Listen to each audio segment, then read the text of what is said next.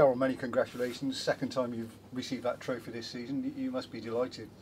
Testament to everybody, like what I said before, it's, you know, they call it a Manager of the Month award, but it's testament to my staff, my players, office staff at the football club, everybody at the football club that's working hard to get the result on match day, you know, behind the scenes as well. So I think it should be like more of the club of the month, to be honest with you. I know it goes down for the results and whatnot. Players deserve massive amount of credit, as do my staff. So, you know, they're pleased for the old football club.